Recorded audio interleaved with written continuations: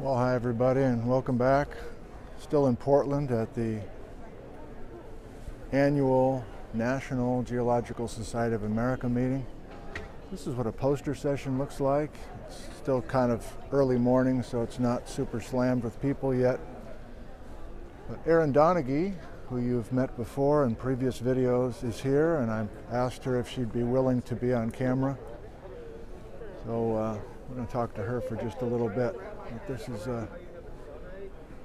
kind of the scene. So if you're a research person, you stand by your poster, and this is one way to share your results and get discussions going.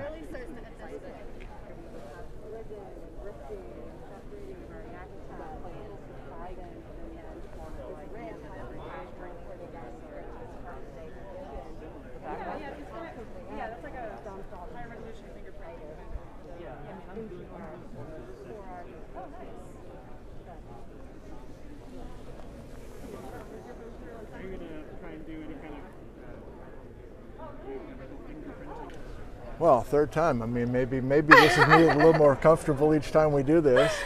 But I'm so excited. I've barely looked at your poster. Is this summarizing your work just this past summer? Yes. Okay, so those that have seen the video with you in the Chumstick, that was right before you headed out there. Yes. So generally, how did it go? I thought it went very well. Okay. We were able to hit all of the locations that we wanted to, find all the rocks that we were hoping to, yes, and collected a lot of samples and did a lot of lithofacies mapping and a lot of conglomerate class counts. So you did your homework. You weren't just randomly hiking around out there. You had everything nailed down. What was your process back in Indiana to kind of map out where you wanted to visit when you got to the peninsula? Yeah, so I'm sure many people are familiar with how forested and densely forested the Olympic Peninsula is. So one of the main tools I actually utilize is Google Earth and satellite imagery, because I can scan then on the Olympic Peninsula where I see exposures, and then also talking to the logging companies that are out there. They all have roads, well-maintained road networks that cross all of these different areas we wanted to tackle. And so by talking with them, they could tell me where some of their road cuts were or their pits in some of the formations that we were interested in. And so working with them was really helpful, so that we were able to kind of target the exact areas we wanted to go to and use their roads, and we weren't hiking around bushwhacking for hours and hours and hours for, you know, a little rinky-dink outcome. All right, so getting our bearings. So there's Port Angeles and Sequim, and you're not in the national park, or you are? So the Blue Mountain unit is exposed in the national park. So Blue Mountain is part of the park, and then we worked Hurricane Hill, Clawhane Ridge, and Mount Angeles. Those are all part of the national park. But the rest is either forest or the like Buckhorn Wilderness areas where Tyler Peak is. Okay. And then this, on the peripheral rock, most of this area is the logging companies. And then there's a nice road that goes through here that we were able to use, logging company roads that kind of spurred off of those locations. So all of these rocks and the sedimentary units here that are in the brown colors are known as the peripheral sequence in literature. And these have all been very well studied by previous researchers in the 80s and the 90s. But what's missing is putting this into the context of Seleucia's collision, because that was not the original interpretation back then. Originally, the Blue Mountain unit here, which with Michael Eddy's New Ages, we found out is much younger than it was previously interpreted to be, would then be age equivalent to some of these younger peripheral rocks. Okay. And so our goal was to put this into context of this peripheral rock stratigraphy, and then also put this stratigraphy as a whole into context of Seleucia's collision. Because originally, Blue Mountain unit was thought to be interfingering with the lowermost crescent, and that these were continentally derived turbidites, and we had a rifted forearc setting. So what we found now is with these younger ages, well, if the Blue Mountain unit is interfingering with these volcanics, Well, then that would suggest there's a much younger phase of volcanism that is not part of Silezia's construction. So what we wanted to do this summer was test, are these sediments really interfingering with the lower crescent, or is it structurally faulted? And so that was the primary goal of looking at the Blue Mountain unit this summer, to try to determine that relationship, because if they are interfingering, then we have this younger phase of volcanism that hasn't really been talked about or discussed in previous literature in context of it would follow Silezia's collision, so it would be after.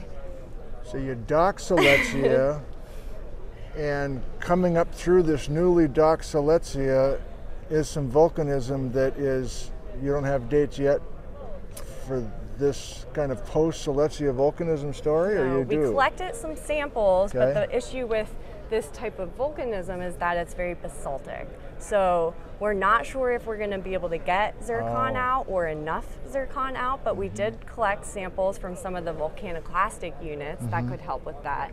But we can also use this interfingering age relationship, that if the sediments are interfingering, well, then those volcanics also have to be the same age, because they would be deposited at the same time. Got it.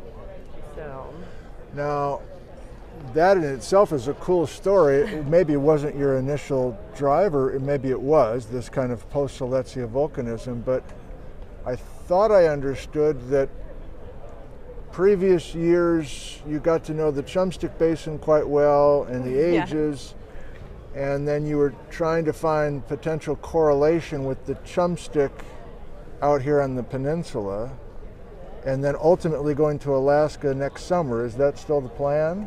Yeah, so kind of in the paper that we had published, still impressed with the GSA bulletin, the idea was that the Chumstick Basin, which is located, I don't think I have a map to, well, 2 hours east of Seattle, Chumstick sitting all the way out here. Got it. And Chumstick formed following the collision of Silesia as an extensional pool part basin. And so... Nice talk yesterday, by the way. Thank you.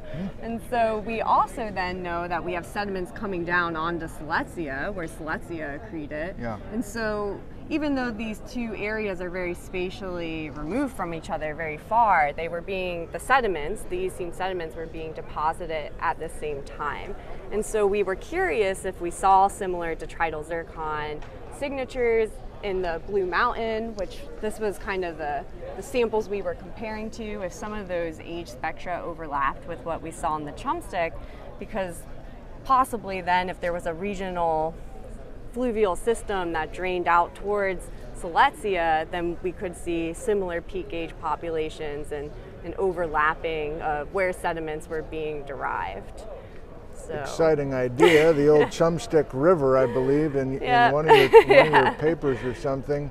So is it too early to see familiar Chumstick looking stuff in this Blue Mountain unit? Or these younger peripheral guys?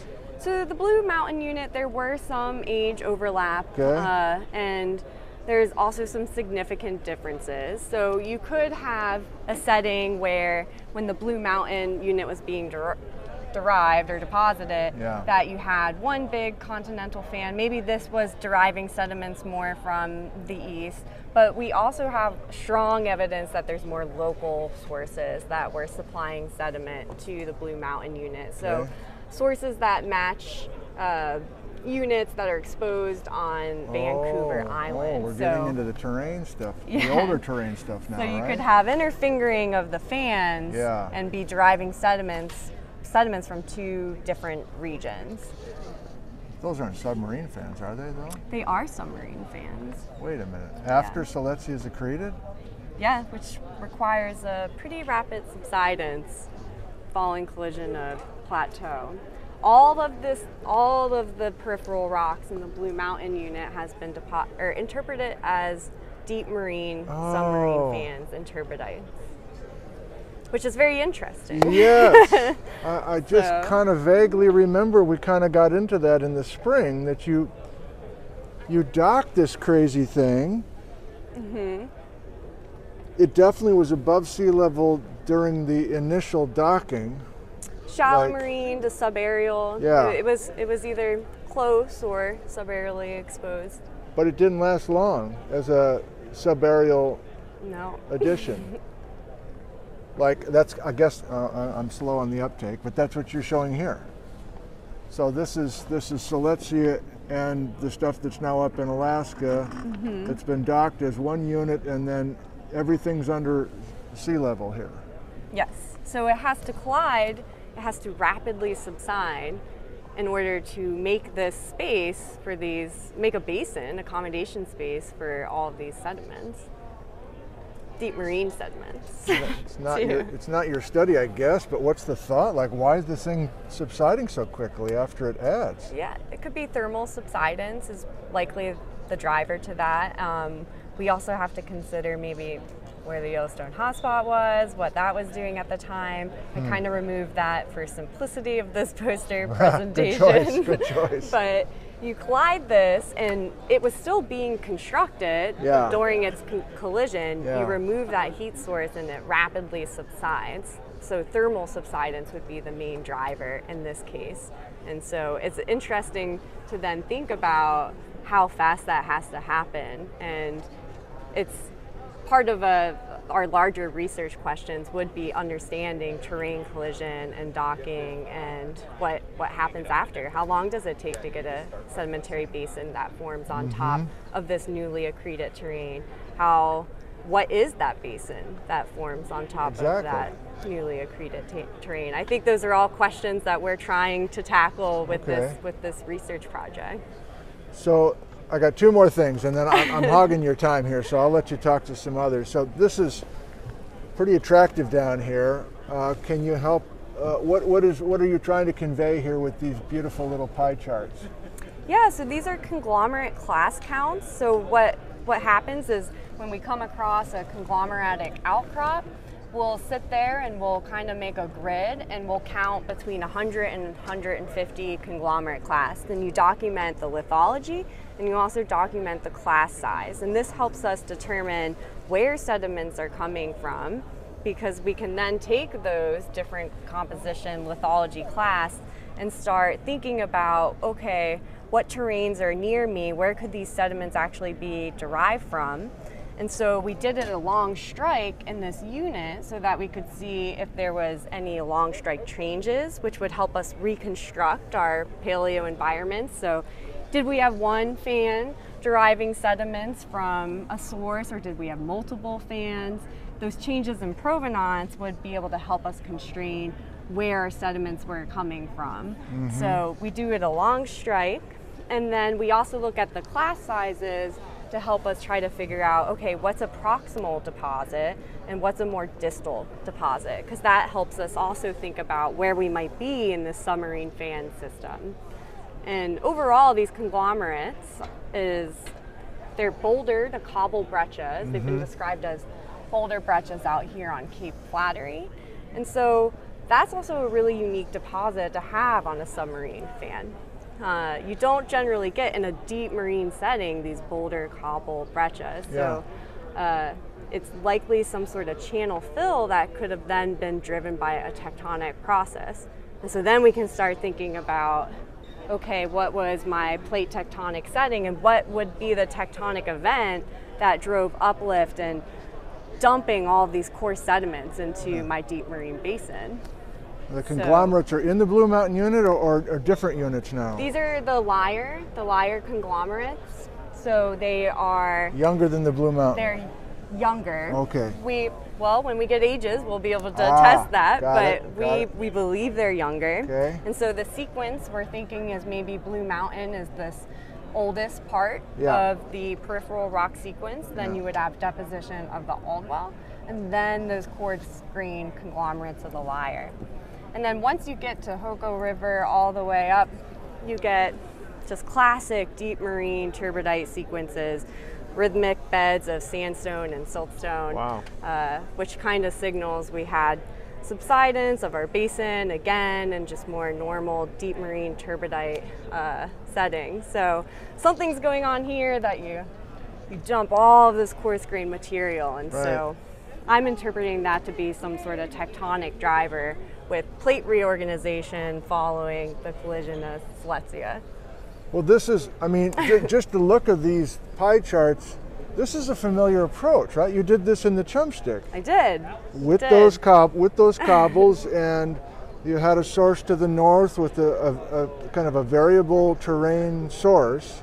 Yes. And you're seeing that same mixed lithology in these cobbles, and you maybe don't have the variety of terrains peripheral to this, or do you? I mean, there's Rangelia. Like, what else could it be? Like, yeah, so you would have oh my God, all of the terrains. Photo bombing every time I turn this thing on. I just think if you're here, it must be good. Jeff Tepper. Oh, hi, Carol.